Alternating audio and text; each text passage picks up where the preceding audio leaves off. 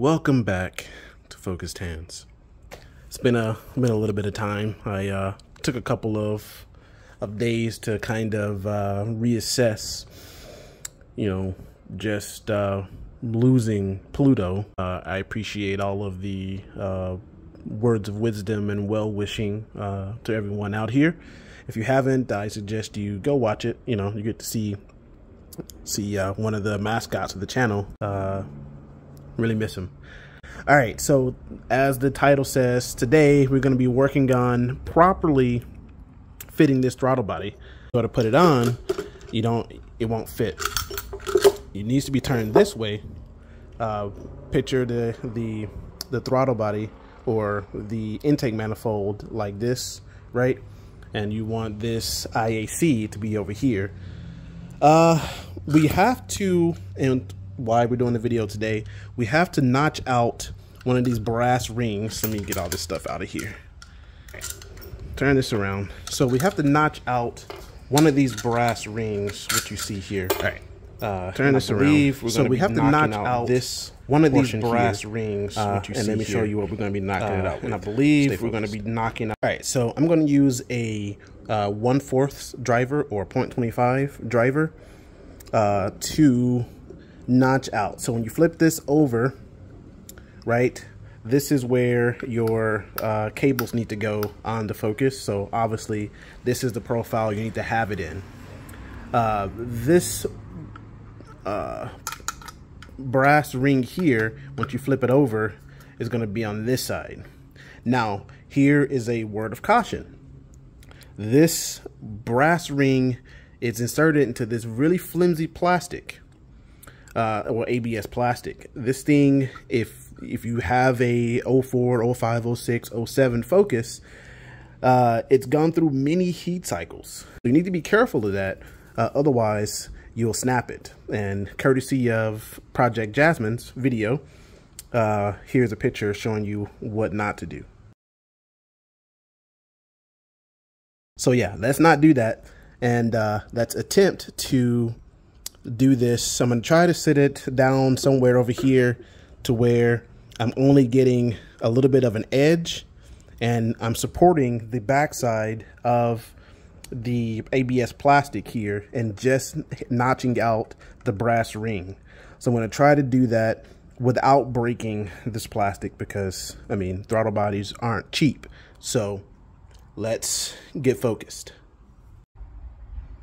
Okay, so the idea is that I'll use the 20-ton press to press this out. I'm trying to get you in a good spot where you can see. Let me zoom in a little bit here. So I got this tool that will be pressing on this brass ring and pushing it down. Hopefully it does this without snapping the brass ring or snapping the plastic off. I have got the plastic kind of touching a bit of this corner here. Let me zoom you out a little bit so you can see what I'm talking about. This plastic is touching the corner of whatever this plate is sitting on, so that it gives it a little bit of support. I really want all of the, I guess, force on to the brass ring to push it downward, and not onto the corner of the plastic, which would essentially cause it to crack under the weight of the 20-ton press. So in theory, this seems like it'll work. Let's find out what happens in practice, shall we?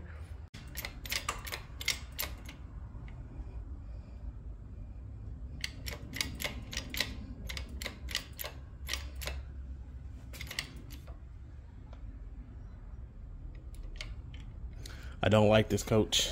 I don't like this one bit.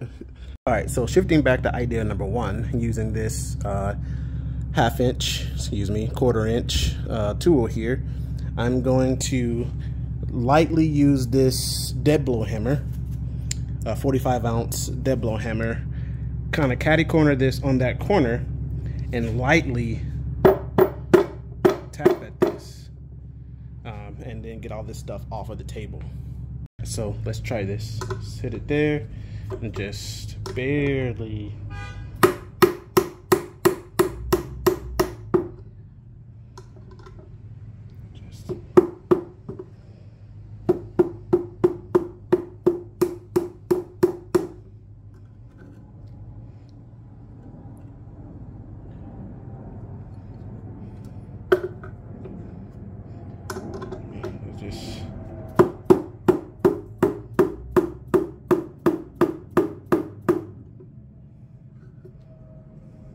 So idea number 3. I'm going to take this drill here and drill a hole in this piece of wood so that the bolt can actually, or the brass ring can actually drop down into the hole without hitting, you know, the wood and causing it not to fall out. So let me actually get a bit that's a little bit smaller than this, because this is a little bit too big. All right, so this 5/8 ought to do it. So let's drill a hole and we'll move on.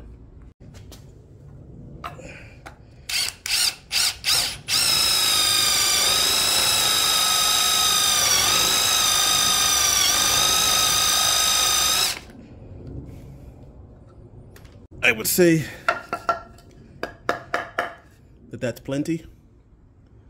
So now we got the hole, and this bit will fit right over the hole like so. So I can just tap on it without it flexing. I think that's the best plan. All right, let's take this. Same thing here.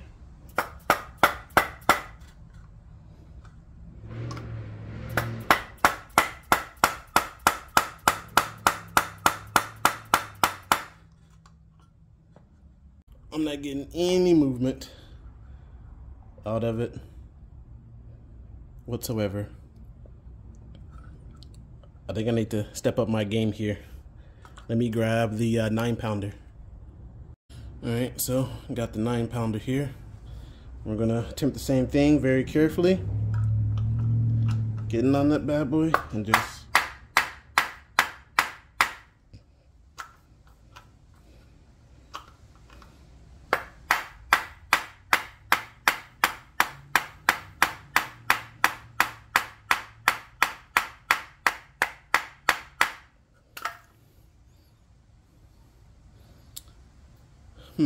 I don't know. I don't know. That's pretty skittish there. I just really don't like that. Don't like the way that's doing that. Another idea of mine I have is to drill this out and kind of watch the corners. So I think I might take that up. Stay focused. All right, so I got my bit. I'm gonna stick it in that hole and drill it out. And hopefully it pops so I don't have to do a lot of work.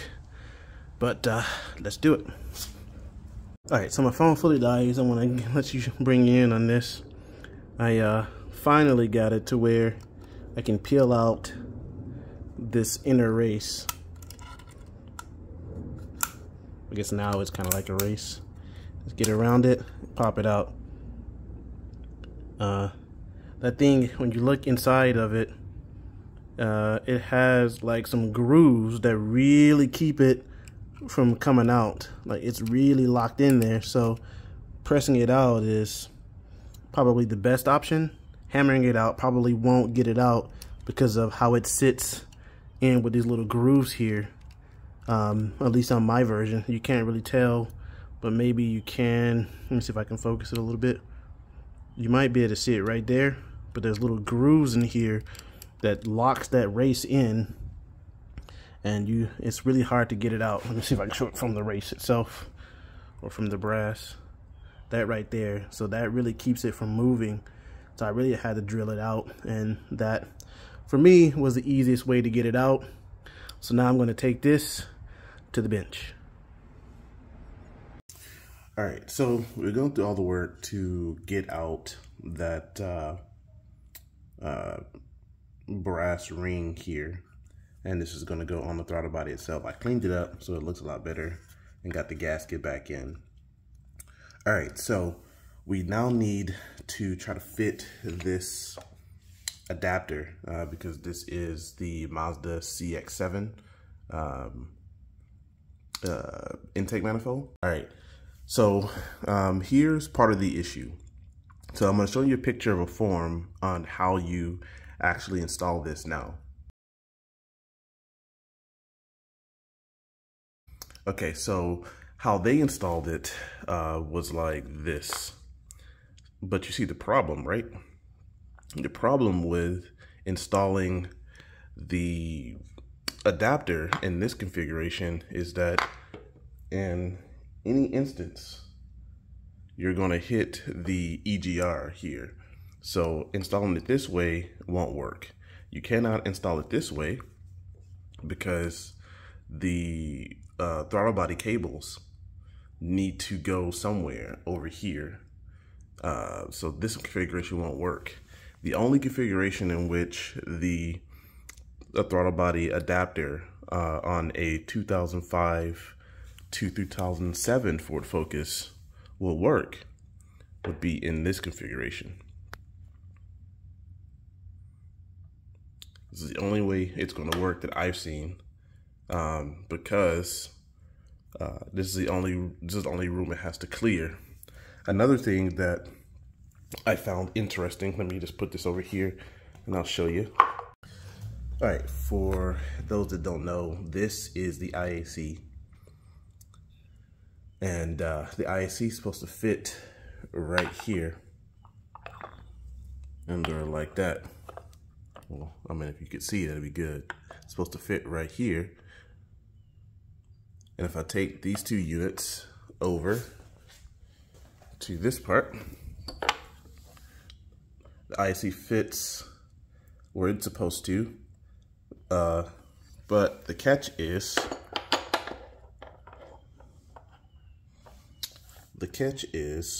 with the IAC like this, you cannot get the throttle body on.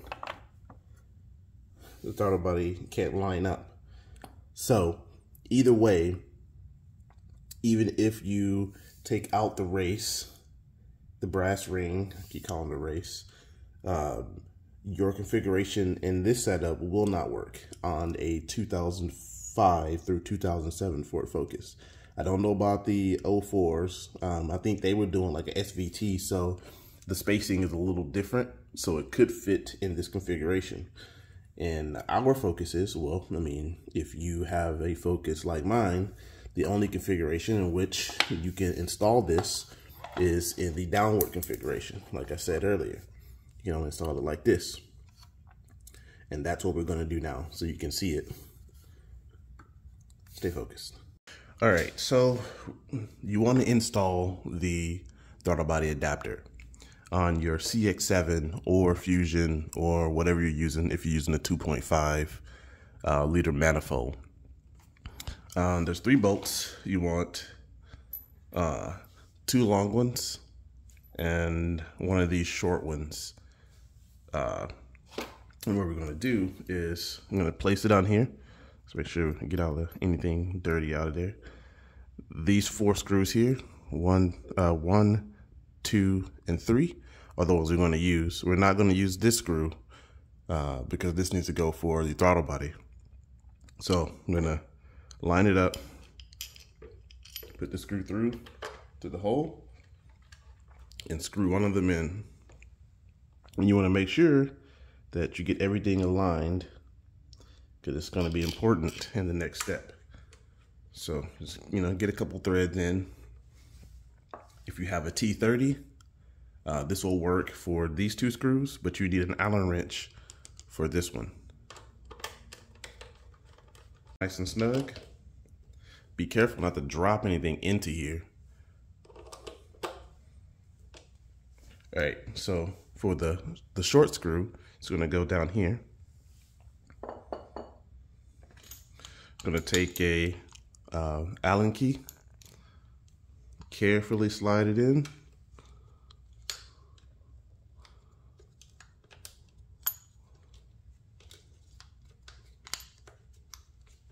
All right, give it a little snug. That's all you need. Let me get one more in there. Let's go back and this one, and this one, okay. Now, for the moment of why we make this video is to install this bit. I've installed this before, and I've installed it with one of these bolts missing. And the reason why one of these bolts were missing is because if you don't take out the race on one of these locations, and usually I chose this location, but I'm pretty sure you can choose anyone. You will not be able to put all 4 bolts in the location because it'll be catty cornered a little bit, and the brass ring just won't allow you to line this up. So for this section, you need a long bolt, and wherever you did your drill out, so I chose this section because it has the longest spot for this bolt to go, or the widest spot for this bolt to go. It needs to travel. So stick this in its home and let it go all the way down. Right? So that's there. And I'll make sure I line it up. Take another bolt here with a washer, or a screw with a washer. And let's go down here and line it up.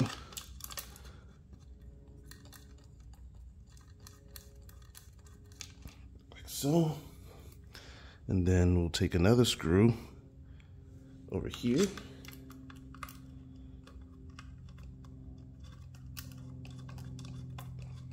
Line it up. I need to find that last screw. And it allows you, with that race missing, to wiggle this around a bit, which is what you need to get all 4 of these in.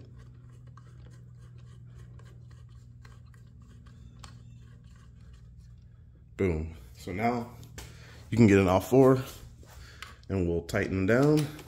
T30. All right, and there you have it.